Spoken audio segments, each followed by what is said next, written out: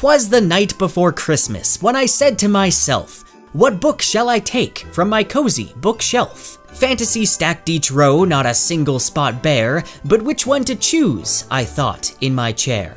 A favorite was the obvious choice, a classic, Lewis, Tolkien, Jordan, or Pratchett. But wait just a minute, this decision is vital. I can only choose 7, it's there, in the title. The Blade itself, Gardens of the Moon, The Shadows of Self, or perhaps Dune.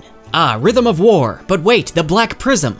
Only 7 to recommend for winter escapism.